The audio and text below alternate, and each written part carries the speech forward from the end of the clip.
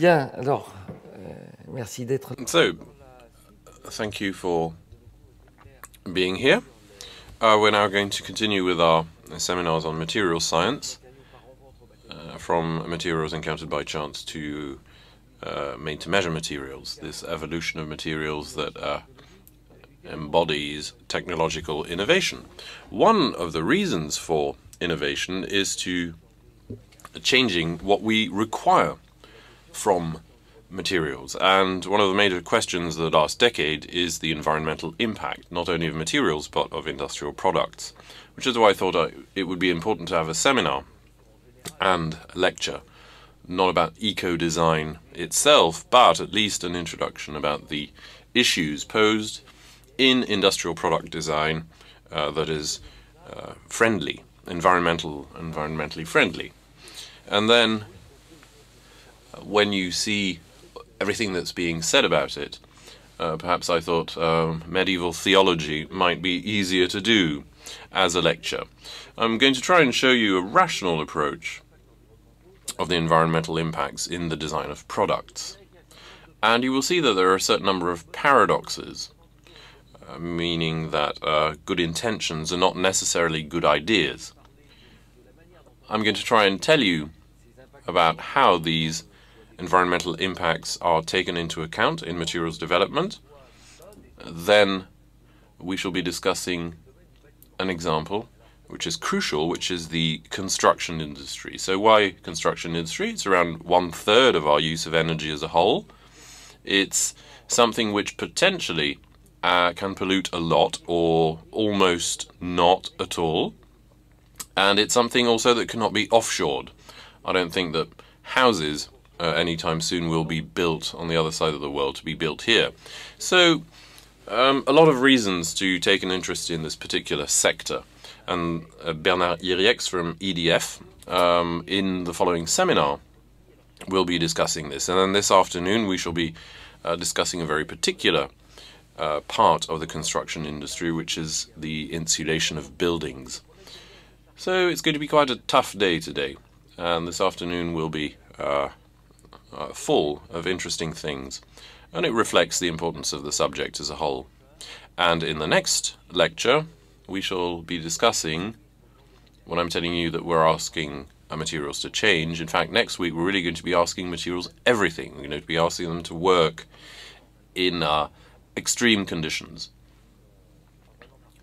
where things are so complex that they become very difficult. And the workshop next week will be even more complex because it will be about what we do not understand in terms of engineering on a few specific topics.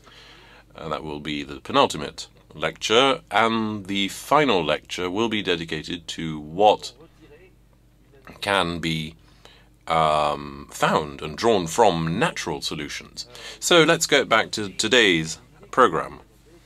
The ideas I'm going to be discussing today are ideas which have emerged from collaboration over time with Farouk Tedjar. Some of you may have heard his name as part of Jean-Louis Tarascon's chair about energy storage, meaning that if you want to see more specific things about the environmental impact of materials in batteries, for instance, the recycling of rare materials, you can refer to last year's lectures by Jean-Marie Tarascon. So let's look at our guiding thread. We are moving increasingly towards the concept of made-to-measure materials. Just a couple of words for you to see things clearly. When I'm talking about sustainable development and eco-design, in sustainable development there is development. My approach is far from Malthusian.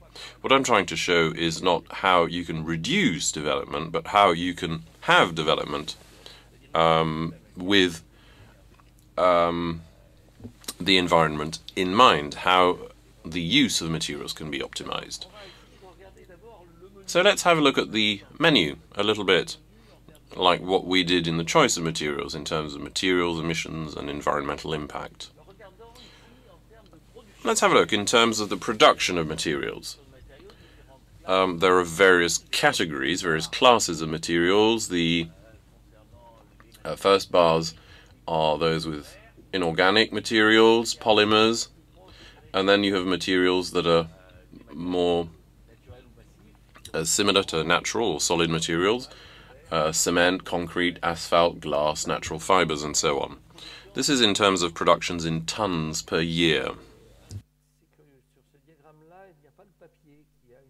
Strangely enough, paper is not in here because the production of paper in the world is actually quite huge. So if you look at the first class of materials, you see oil and coal, which clearly are the winners, and then you have steel, and then aluminium alloys. All of that far above the rest of the metals. If you look at the polymers, you have pretty much the same thing. If you look at concrete, it's the global winner. So if you're really wondering about environmental impact, I think you really seriously need to examine what can be done with concrete in terms of both their production and their use. It's not entirely decorrelated, of course, with the fact that I thought that construction would be interesting to examine.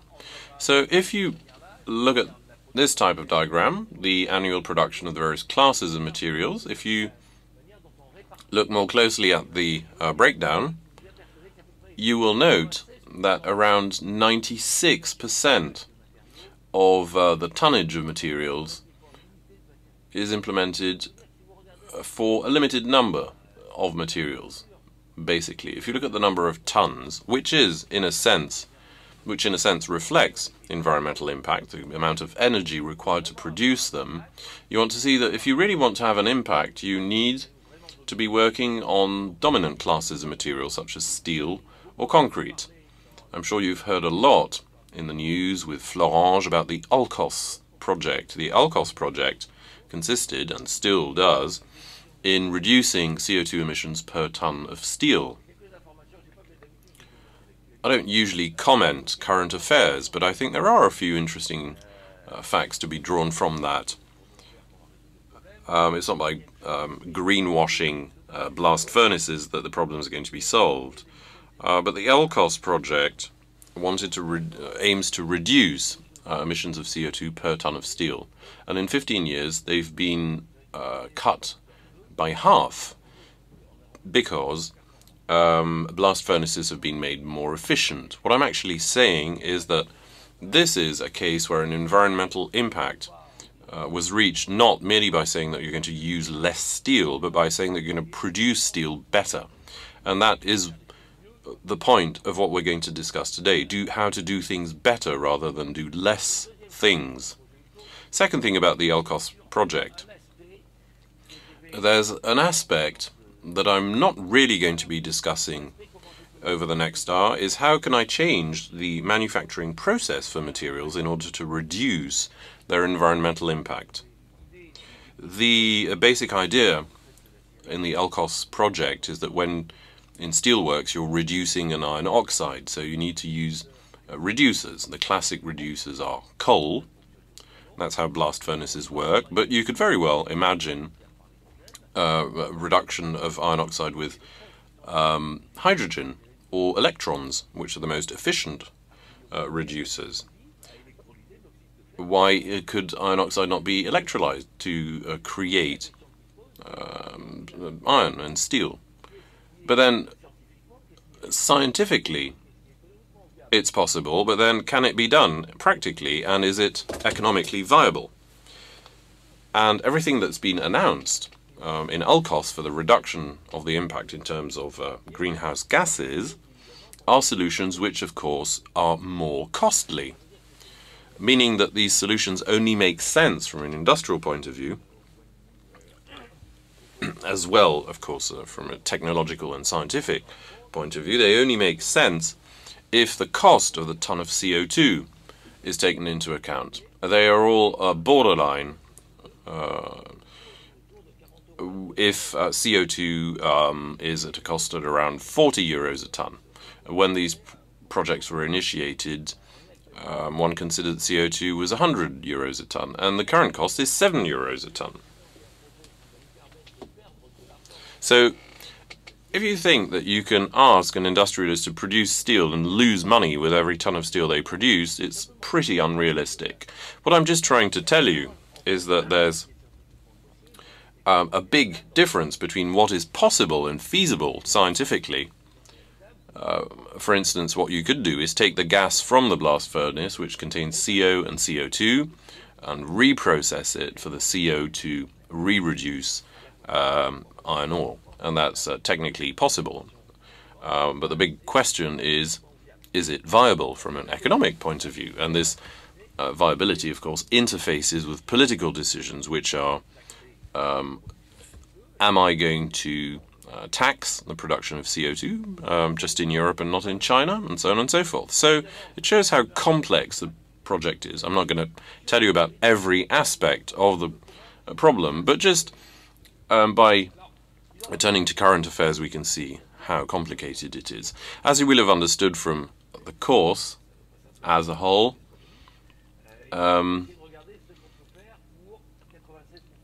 in fact, we're actually going to try and examine what we can do for 96% of the world's materials. If I look at CO2 emissions now,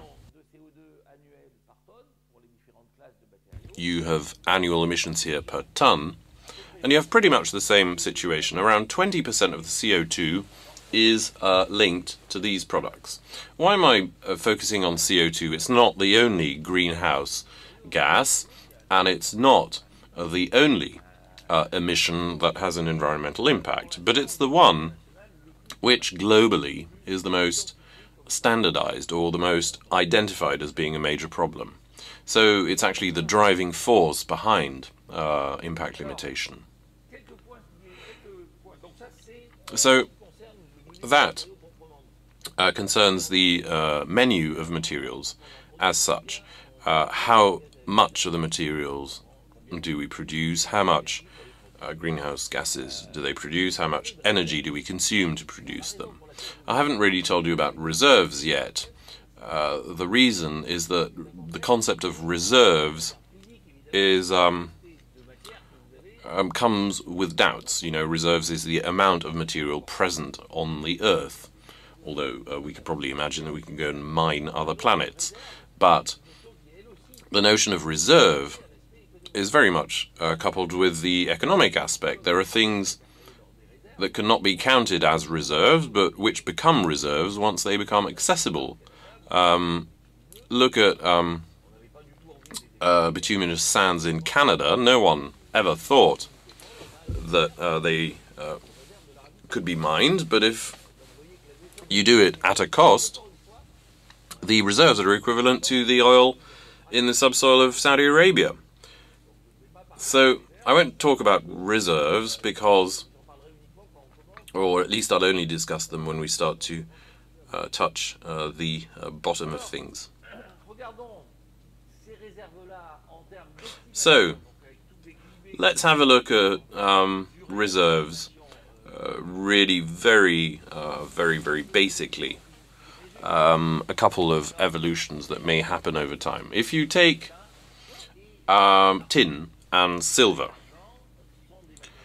Tin and silver are materials that are very much used for lead-free solders. It's not that there isn't enough lead, but lead has been identified as having a pretty unpleasant environmental effect, and it's also not very good for people's health. So we want to have lead-free solders, and we think that we can use tin. The problem is that the amount of tin on Earth is finite, so we may end up in a situation where a solution, an environmental and health requirement may actually be limited by the availability of the material. Second aspect, we could think about critical metals. There's a very good OPEX study, a report about rare metals. If you look at rare metals in terms of how rare they are and how important they are from an economic point of view, and this kind of thing allows you to find out things. There are some metals that are strategic and that are a problem. Some metals are very rare, but it's not a problem. If we take another issue, it's the rare earths metals, which are strategic. They're considerable importance, especially in manufacturing magnets and in problems of energy storage, batteries, and so on. These materials are very, very important because, well, they're actually not that rare, but there aren't that many places where they can be found. And not so lucky. One of the places where there are a lot is China. And if there's one place where we really want to make batteries and engines, it's China too. So it's a situation where you think, oh, shucks, I can't really tell them not to make magnets. Even if I do tell them, they will anyway. But in any case, if they start making lots of magnets, it'll be difficult for us to do. So it's a situation where it's both a geopolitical argument, technical, and an economical constraint. If we look at the fields of application of rare earths, around 13% are used in the automotive industry, 16% in batteries, magnets, chemistry. It's actually quite a large portion of our industry, plus all of these trendy things that spin in the air, wind farms and so on. You need magnets for those. So you have these rare earths, you need rare earths. The place where you can find them is precisely a place where other people need them. What can you do? And that is eventually going to bring us to a very simple notion. It's obviously there's the urban mining, meaning the rare earths that we've used already.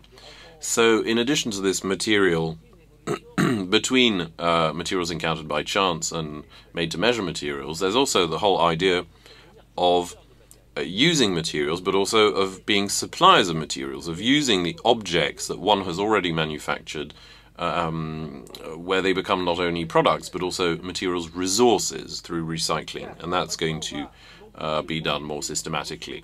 So if we no longer focus on the resources, but on the usages, let me show you a very iconoclastic way. This is Mike Ashby's way of doing so. As usual, things are much more complicated than they look, and they allows you to structure your chain of thought, to try and understand what the big data is here.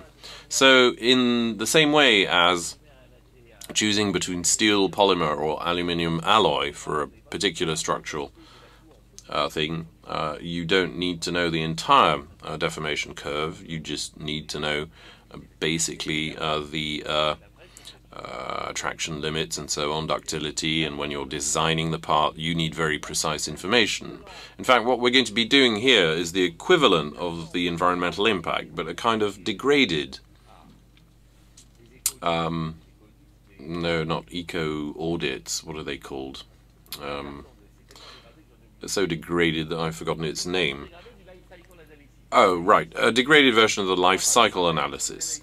So we're not going to have a life cycle analysis in detail, but we're going to have a look at something much more simple than that, but that's going to allow us to compare situations, solutions that we can be taken into consideration. In the same way as materials choice doesn't allow you to have part dimensioning, but it gives you quite a simple comparison between the various potential options. So, the product life cycle, we have natural resources, we produce materials, we need to transport the natural resources, we need to provide energy, we need to add other materials, to move from the ore to the material, and a certain amount of waste is going to be generated. So once you've gone from a material to from resource to material, you then have manufacturing, which is also going to require transportation, additional products, and energy. And then to pass from the product all the way to obtain a manufactured product, and that's going to create waste. Machining waste, for instance. And then, what about the use of the product? when using the product, take a car. A car uses up petrol, so there's going to be a fuel consumption, energy consumption. It's going to produce some nasty things, such as exhaust fumes, and then based on the function of the product, what is the impact that it's going to have in terms of energy and matter consumption? Which means that there isn't much sense when you're talking about the environmental impact of steel or of a polymer. You need to examine that in a given field. In the automotive industry, for instance, how much are you going to save in terms of petrol consumption, and how much is it going to cost in terms of energy consumption to produce the material? So ultimately, this life cycle analysis means needs to examine a given product in a given sector. It doesn't mean that the materials are important and not important. It means that they're only one part of the problem. So you have your industrial product, which you've used, then you're reaching the end of life of the industrial product. You can either send it directly to landfill. It's less and less the case. You can produce energy from it by burning it after crushing it. You can also recycle it. The manufacturing product can then be, the material can be put back into the cycle, which is not neutral, because if you do it at the end of life of a product that has not been designed to be recycled, tungsten is easy to recycle if you just have a block of tungsten. If you take tungsten and make little filaments in light bulbs, you're going to see that there's a problem in separation. So when you're eco-designing a product, you also need to take into account the an endless amount of other issues that are not purely engineering. So recycling is an option. Another thing that can be done is how you can actually repair the product. When I was a kid, every year, I used to take my satchel to the shoemaker, and he used to stitch whatever was unstitched. And now people just chuck things away. Maybe that will be another way of having smarter aspects. But then I'm not making friends when I'm saying this. Obviously, if someone here is in marketing, I'm sure that he won't be very happy to hear me say that you can just repair a product and use it for longer. So all of these questions, you mustn't you must avoid being too wishy-washy and angelic. The problems are not simple. There are many aspects that need to be taken into account, not to mention regulatory issues. So now, once I have this kind of helicopter view of the issue, it becomes very nightmarish if you want to do it with every source of energy, every material, every product, every emission produced by manufacturing or use of the industrial product. That's the basic principle of the life cycle analysis, on principle, from cradle to grave. Although, in fact, you can actually resurrect from the grave through recycling. So that's typically the kind of thing that you can obtain in the life cycle assessment here for a drinks can. How much bauxite are you making? Are you mining? How much electricity or oil that you're going to use to make them. Then you have the amount of water, CO2 emissions, CO emissions, NO2, SO2. A very complex picture, which in fact is the analysis of a product that's already been made. Unfortunately, you will see that the methods that exist currently, which are actually more simple, are based on objects that have already been made. What is lacking is the same type of analysis for objects that could be made. But of course, we're supposed to be telling you about science in the making, and these are precisely methods in the making. So if you look at you have aspects of resource consumption, emissions, and the impact assessment, the impact of such emissions on the environment. Obviously, you need to be very wary with these figures, because of course you can imagine how much CO2 you produce, you can calculate that, you know that the way that has an impact on the environment is pretty much discussed. So I'm not saying that you can't have a full life cycle assessment, but what I am saying is that this is very expensive, needs to factor in a lot of details. It's something you can do for a given product, but it also means that it's something you can do for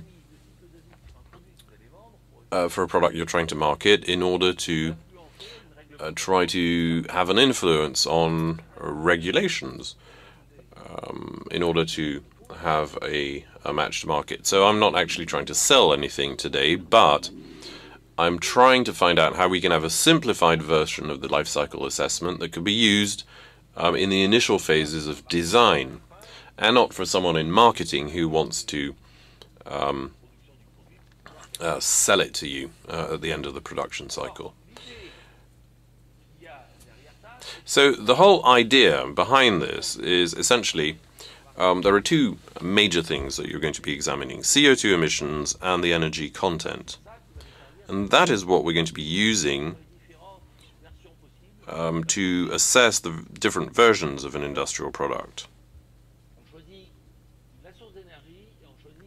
So we choose the energy source and we choose the source of emission. And this is going to require, this is going to be based on the origin of the energy. I'm going to tell you the amount of energy that's required to make an aluminium can, and then you're going to be wondering how much CO2 that's going to emit.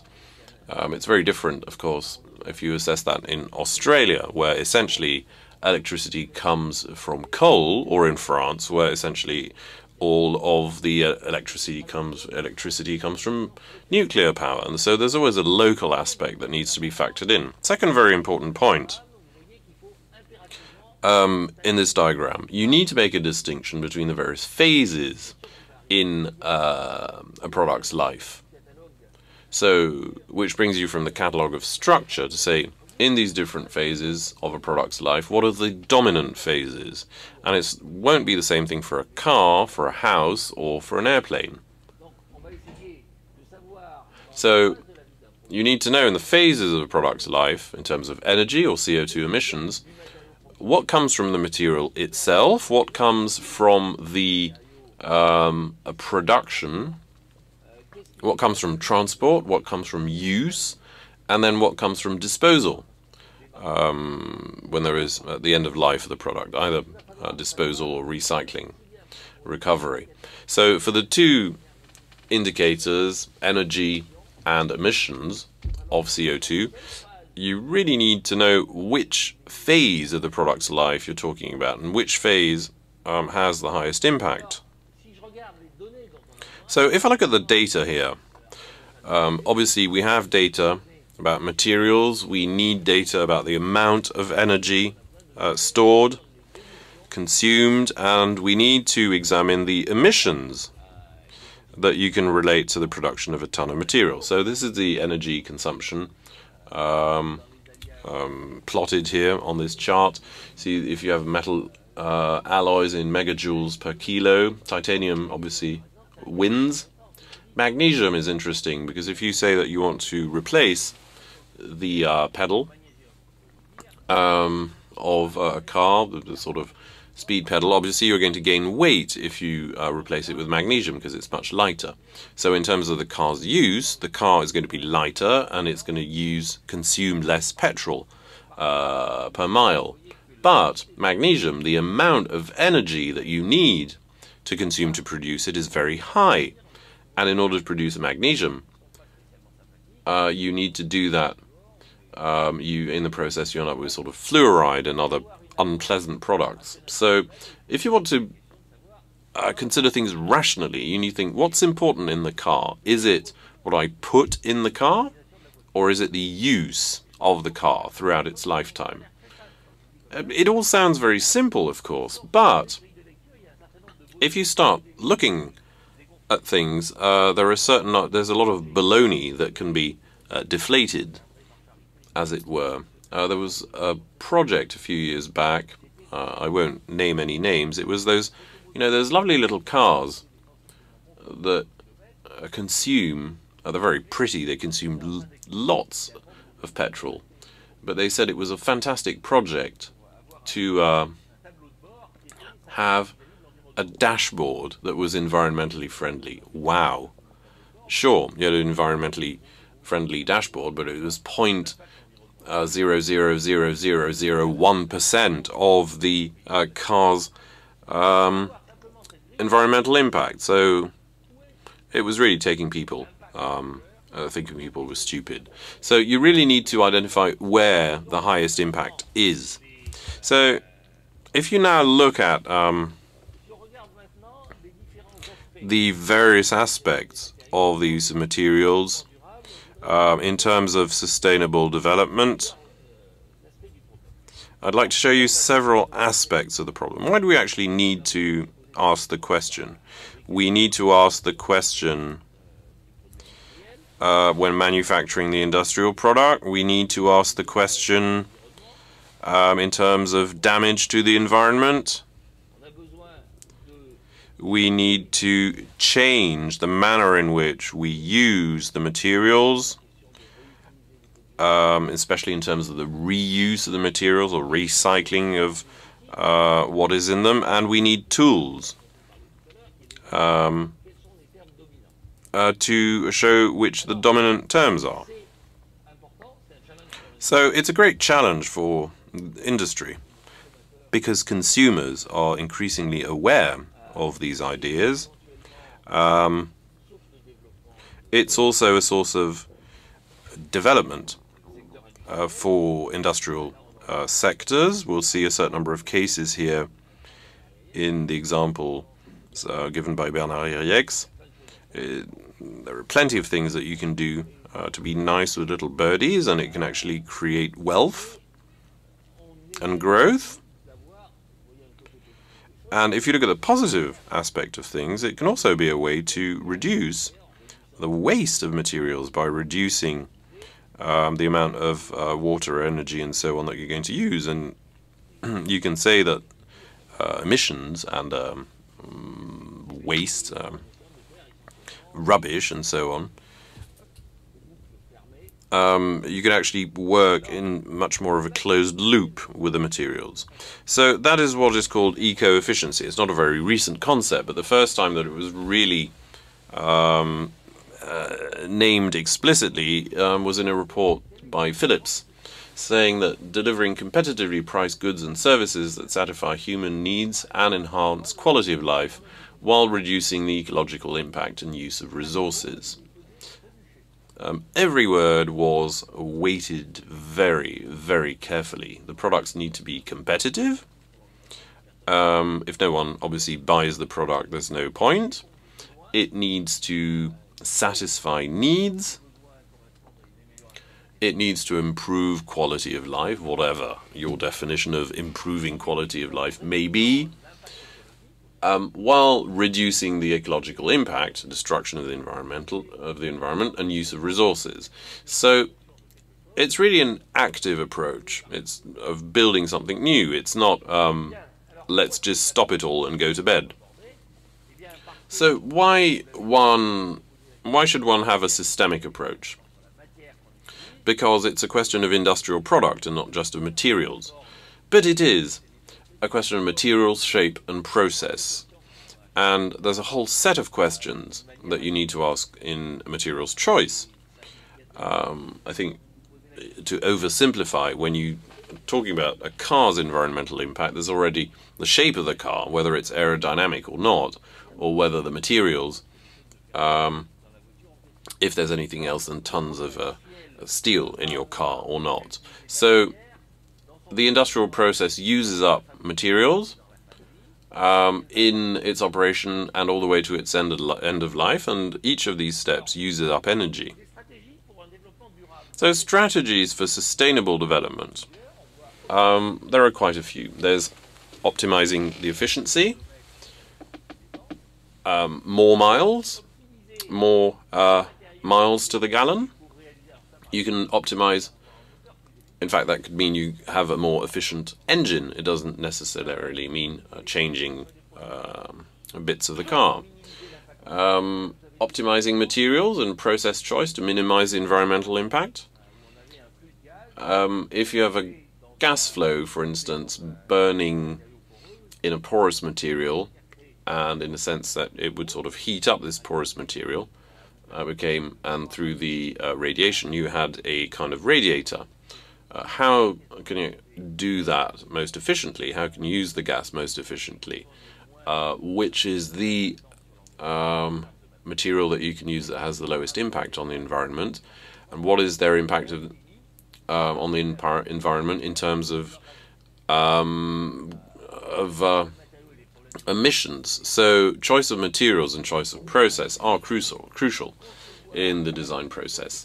And then, of course, the design needs also to favor recycling. So,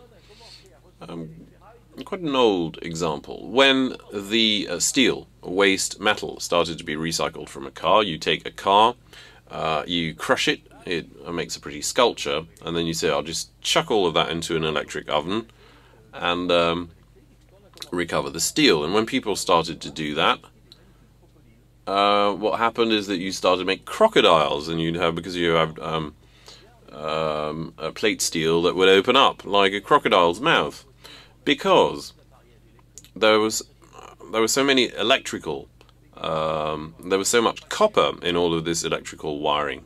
You had a steel with copper in it, and the copper would melt before the steel. There would be a fragilization with these metals, and you'd end up with a steel that was intrinsically fragile at lamination temperature because there was copper in it from recycling.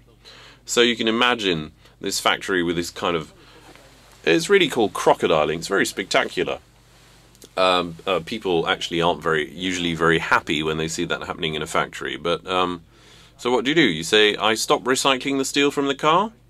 What you can say is that you can recycle the waste steel as long as you have designed the cars in a way that you can actually remove a kind of huge spider, which you can sort of rip out in one go, remove all the copper. Copper is also a good thing to recycle, and then you can recycle the steel. So just to tell you that the question of recycling is also something that needs to, that has effects on the entire design of a product. Also, design of the assembly, for instance. If disassembly of the various materials needs to be facilitated, you need from the onset to think, when assembling these various materials, how they can then be disassembled at the end of life. So you're going to end up in a situation where, in fact, no one knows everything. So people in processes, materials and design need to work together. So one aspect that's very important in all of this is how things can last longer. You can try to increase the lifespan of the product. You can try to favor its mendability. You can try to avoid undue replacements. All of this sounds like a perfect world, of course, because people who are going to say that's no-go are people from marketing. Because people from marketing want you to want to buy stuff and chuck it out and buy new stuff. So this only moves forward if it has mass support, either from consumers or from the regulator.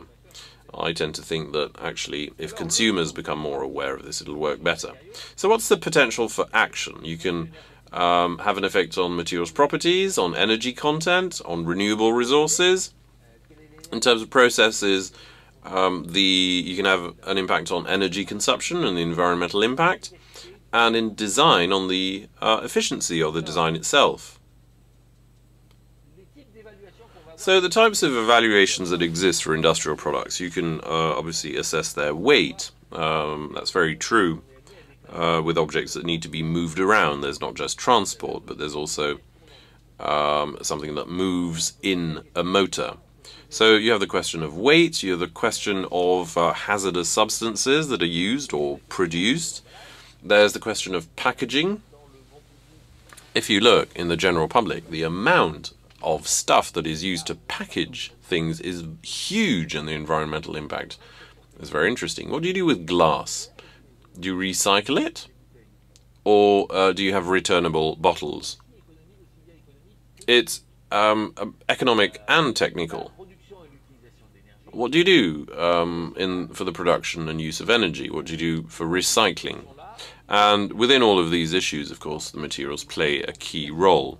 What I was just trying to say was that, of course, usually when you have a situation, a directive is published, usually not fully understandable, but there is a European directive that says that they must say that they have taken into consideration the use of energy in their products as it relates to materials, manufacture, packaging and transport, use and end of life. Once you've said that they need to have considered, that doesn't say very much, does it? Let me return to this life cycle analysis, this little diagram we saw before, and try to look at it in a little bit more detail. What are we going to try to do here? I think this is where the research stands currently. In Cambridge, for instance, what you can do is have a kind of eco-audit to examine various industrial products or a given implementation of a product, which part of the CO2 comes from the various phases in its life cycle. There are implications in design. If there's a non-negligible part that comes from materials, you need to see how you can minimize the amount of material, but not only the amount, but the amount of material multiplied by the amount of CO2 per ton. If you notice that the place where it's important is the manufacturing phase, well, you need to try and minimize process energy in the course of the process, its dissipation. If it's transport, obviously the obvious solution is to make lighter stuff, or to make stuff in a place where you won't need to be transporting a lot to where it's going to be used. So either minimize the cost of transport or minimize the amount of kilometers between production and use. And that's obviously very much an issue in construction. A bit less in other sectors, but if it's use, it's obviously where are you losing energy, where are you emitting. If it's a car, it's clearly going to be the amount of fuel that the car is going to consume, so therefore it's the car's mass. If it's construction, it's the amount of energy you're going to use to heat the building that you're going to need to minimize, hence the idea of insulation. And, of course, recycling, disposal. So you need to use non-toxic materials, recyclable materials, and you need to design the product in a way that it can be disassembled without great difficulty. This is something that I showed you in the inaugural lecture. It's the environmental impact of products in various fields of industry. Very clearly, it shows you what you can do. If you look at an aircraft, its lifespan is around 30 years. The amount of energy that's used is essentially through the aircraft's use. So, if your fibrous reinforcement polymer has an energy content that is greater than aluminium alloy that it could be replaced with, makes absolutely no sense. You can do it, of course, and people are using it as a sales argument, but in terms of environmental impact, it doesn't make any sense. But if you say, do I have structures that allow me to make the aircraft lighter? If it becomes lighter by 500 kilos, I can have an additional passenger. That starts to make sense. If you take the other extreme, you take a car park. Essentially, in terms of impact and energy, it's the material that you're going to use to make a covered car park. that's going to be a problem. You're actually not going to heat your car park unless perhaps you're in Canada. If you have a house, you have a comparable spread of the energy use between the production of the house, I beg your pardon, and the use of the house, because you're heating it and using electricity in it. So very quickly you see that the notion of lifespan is very important, because you need to take, of course, the flow of the use of energy and production of CO2, and you need to compare it with an initial entry point. But it only makes sense if you know how long you're going to be using the product for.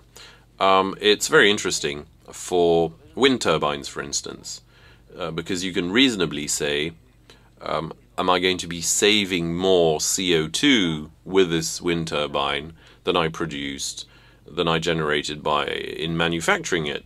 And these questions are no longer sort of I like, I do not like. And this kind of analysis is probably the first big question that you need to ask in terms of eco-design. So the software that's being developed in Cambridge allows you to perform this kind of analysis. And the good thing about it is that it's coupled with a materials database, the same as the one I showed you initially, and contains information about the environmental impact of materials. So here I say caveat. It's the best-in-kind information, but it's not necessarily totally reliable. So it's not always easy to assess the environmental impact in terms of CO2 for a given material. People don't necessarily agree. But at least, if you have a methodology that's healthy, it's better than having an unhealthy one with non-existent data. If I take a lamp like this, for instance, what I need to know, if I want to eco-audit it, what are the materials I'm using, what are the processes, what are the needs in terms of transport, what is the life cycle, and what happens during its end of life.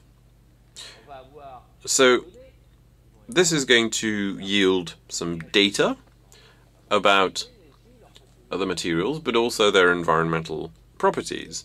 What are the energies involved, process energies, and obviously the data is more reliable for materials than for processes with this type of tool. This results in a kind of eco-audit model, which is going to yield this kind of diagram, and then there's a kind of summary in which we're going to find the consumption in terms of materials, energy, emission for the various phases of the product. So this is something that's in fact, you don't start from I want to make an electric lamp. Do what you can. Basically, what you need to do is analyze the different options. So, I mean, what's the difference compared to a usual life cycle analysis? What changes is that this is very simple, and that you can do this in the initial phases of design in order to have comparisons, which can then be confirmed or not by a much more detailed life cycle analysis. One example of this is the example of packaging for a drink. Because you can take a fizzy drink, it can be packaged in glass, in plastic, in aluminium, in steel, and you might want to know what the environmental impact of the various options is.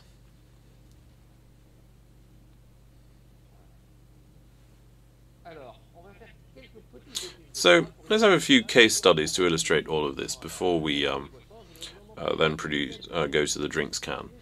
This is quite a fun one. Things that look very similar. It's the bumper on the car or the security rail on the roadside. One carries people and the security rail does not, but basically they do the same thing, and usually they come into contact. So So there are static barriers and mobile barriers, and let's try and analyze the impact. So the function is to absorb impact, to transmit load to energy absorbing units and so on. And if you're in a dominant phase, of course, you don't really transport it. It doesn't move, so it's the production that consumes energy. The bumper on the car consumes energy in its use. So the criterion is on the left, the bending strength per unit of embodied energy.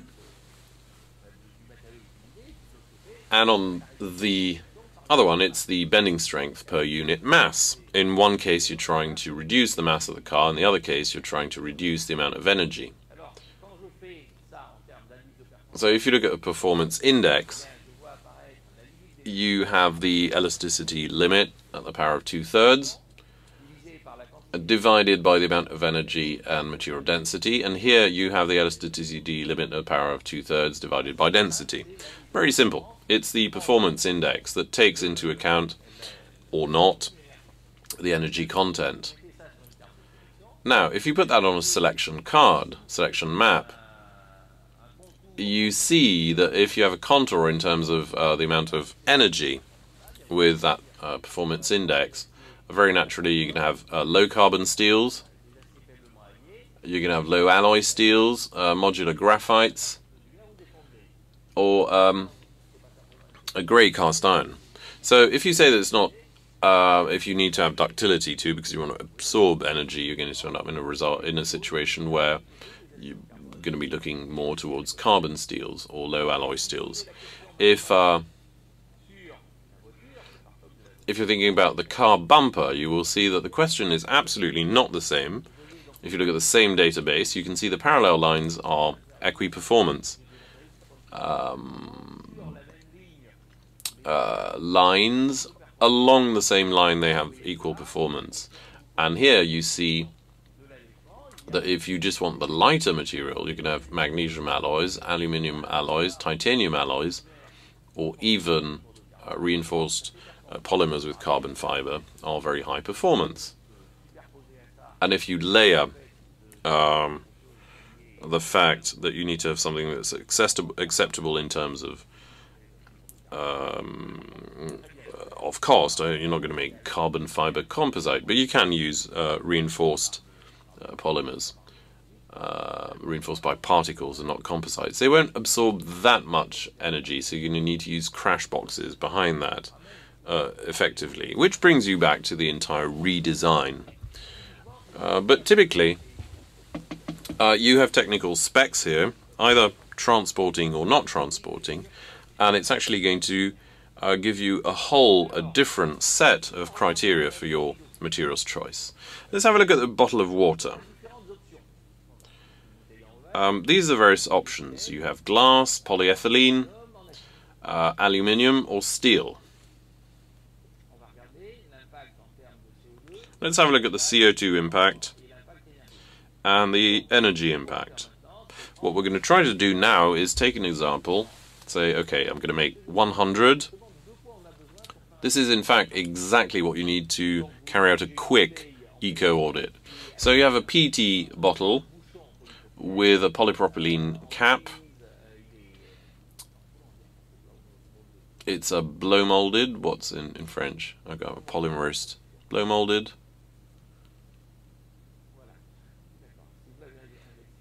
Okay, injection soufflage in French. So it's filled in France.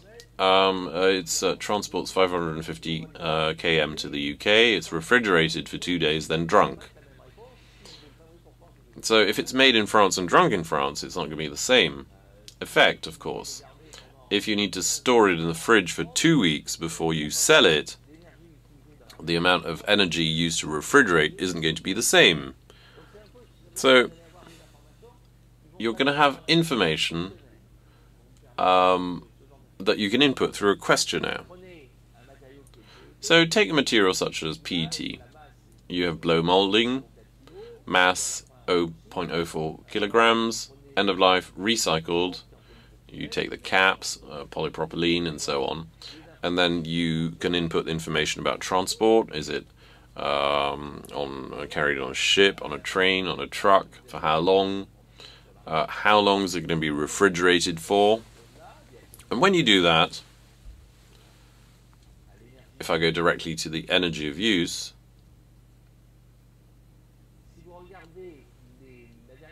if you go at the final step, which is recycling, if you look at the various proportion that is recycled, and you go directly to the result, if you have your result both with the information you've used from the user point of view, the database on materials property, the amount of energy, the CO2 footprint, the database about the processes, which you're going to be examining for the various products, what are the environmental impacts and so on, and you're going to obtain a result with 4 PET bottles. So there's the PET bottle. Essentially the energy is consumed in production, not very much in the process, not so much in transport, a little bit more in refrigeration, and a tiny bit from the cap. There's not much product in the cap, of course. If you look at it in terms of CO2 emissions, or energy emissions, depending on whether or not you recycle it, these are going to be the impacts, the different impacts of this PET bottle. And then you can do exactly the same thing for the steel can, the aluminium can, the glass bottle. And ultimately, you can then compare the various solutions. So, it brings me to the various things. The function is to contain a fluid. The dominant phase is the material. The criterion is the embodied energy per unit volume fluid contained. The amount of energy for energy used. It's functional, not material. And you obtain the energy per liter in the various with the various options. If you look at the various options, steel wins over all the others. Steel wins in the particular configuration I gave. If you change the criterion of saying, is it manufactured here and consumed here, does it need to be refrigerated for long or not, there are going to be variations that may change. So what this says is that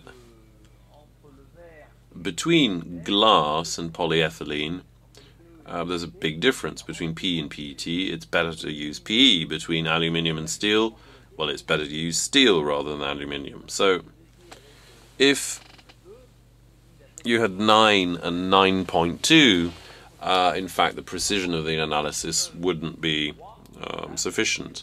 But when you're between 3 and 9, you can say, however, it may not be very precise, but it is giving me at least an idea of the amount of energy per liter of liquid.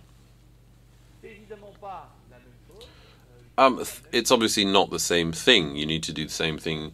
You need also to calculate CO2 emissions, and you need to see which is a priority. And then you need to look at the price. And then, of course, there's the whole issue of how much you're prepared to pay to consume less energy or emit less CO2. So the main points, the main takeaways are that it's a product issue here, not a simple materials problem. In a given environment, there's the location where you produce it and the location where you use it. Materials choice is a key aspect. I'm not saying that you must not have detailed life cycle analysis, but having a clearer materials choice allows you to identify the dominant terms. And then when you have a performance index analysis, allowing you to clarify the benefits of a given material, in fact, in order to design the part, you need to go into the detailed information about the material you intend to use. Which brings me to the end of the lecture. I gave you this little compliment. I would just like to return briefly to this radiant burner. How can you design a made-to-measure material for a radiant burner? there are a certain number of solutions, which in terms of NOx and CO emissions were different. I showed you that for a given power, it was better here to use a Ficrali to reduce that. And now if you look at the radiation power, it would seem that the ceramic solutions are better. Not necessarily very significantly, but a little bit better. Or at least, anyway, much better than this type of ceramics. Then what really counts? Is it the efficiency of the gas use, or is it the emissions of CO or NOx? And this becomes highly unpleasant for people, is that both, in fact, have an environmental impact. So both emitting less pollutants and being more energy efficient. Notwithstanding the cost. There are two environmental impacts. Which one of these environmental impacts is the most important? And I think we need, in the coming years, to assess the environmental impact, not from a sentimental point of view, but from a rigorous estimate with quite a high degree of precision, or actually even quite a low one initially, and then a more advanced comparison about the impacts of various choices. So I was just telling you about the recycling of materials. One of the things that returns when you're discussing the environmental impact, again, I think you need to be wary of ideas that look good on paper. Precisely, if you look at recycling paper, who in this room would say that it's not a good idea to recycle paper? But the problem is, if you do that, one of the consequences is that there are more forest fires, because recycled paper is not that good quality and is actually replacing the paper that's produced with wood from the undergrowth. If you do not have systems to pick up little twigs and everything in forests that are no longer picked up unless you use them to burn them, the result is that you're not going to be maintaining your forests, and you're going to be increasing the occurrence of forest fires. So I don't think any friend of nature is going to say that forest fires are a good idea. I'm not saying that you shouldn't recycle paper. I'm trying to say that you need to be very, very wary of ideas that seem to be obvious good ideas. If you want to recycle paper, you also need to find a solution that's economically viable to handle little twigs and so on. Maybe that means you need to work on developing wood burners, wood boilers. So, in a sense, I'm also shooting myself in the foot, because I said that to create high-performance materials, innovative, to address innovative specifications, everything, we're moving towards ideas of made-to-measure hybrid materials, except when you start making these sorts of materials, you're also thinking in terms of assembly, and then things get very complicated in terms of recycling and recovery. So in terms of the environmental impact, having what I call architectured materials is something that also needs to be done, that also needs to factor in how architectured materials can be recovered.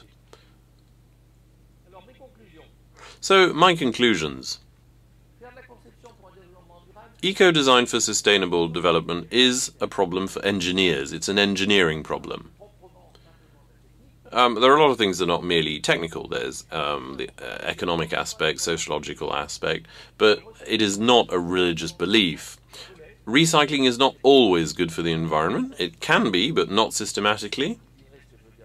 I think you know what I'm saying here. The waste that people talk about the most are not usually the most problematic. The most criticized source of energy are not necessarily the most damaging for the environment, and regulations can be stupid.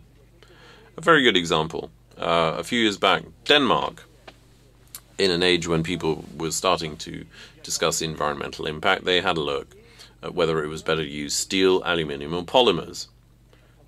That was stupid, because the question was about the material and not the product.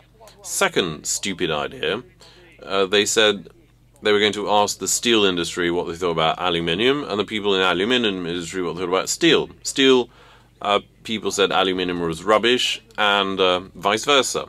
So the regulation that came out, and they said that for environmental impacts and sustainable development, it was much better to use polymers. So obviously the polymer specialists were really happy, but the way in which they reached the conclusions was a bit suspicious, to say the least. So the use of materials in sustainable development is not straightforward. The driving forces of the market are naturally opposed, meaning that only regulations and active consumer awareness can counteract these forces. And I would end by saying that I just wanted to show you two diagrams. I'm not going to discuss them at any length in this course, but I think you need to have them in mind. We're discussing technological innovation. You can see how new requirements result in new innovative solutions in the field of materials.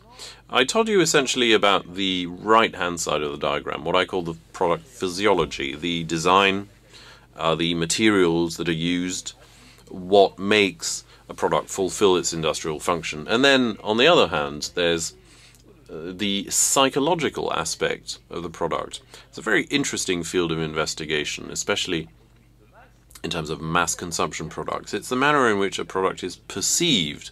Of course, there's ergonomics and aesthetics. Some of you are going to go away on a ski holiday shortly, I'm sure. And I'm sure a lot of research in the skis is to research how varnishes that are going to become scratched, but not in the shop, but after using them. They want the skis to become scratched on the piste so that you can buy new ones. So the aesthetic aspect is very important. Two, but I'll finish with the second diagram here. What I've been trying to show up until now, we have design, end of life, and so on. We have looked at how we could develop tailor-made materials. I've tried to show you the lower part here. How can I use the same type of process to assess the environmental impact? I have just briefly said that this particular branch here is increasingly important in developing a product, and that this particular branch, I've decided I wasn't going to discuss it, but you saw that it came back again and again through the examples I discussed. Which brings me to the conclusion of today's lecture, before we listen to Bernard Irieix, and the next lecture will be about what I can really demand from materials, the very worst case scenario. And sometimes we will see that it's not possible and really need to get our brains working. And now over to Bernard Irieix. Thank you very much.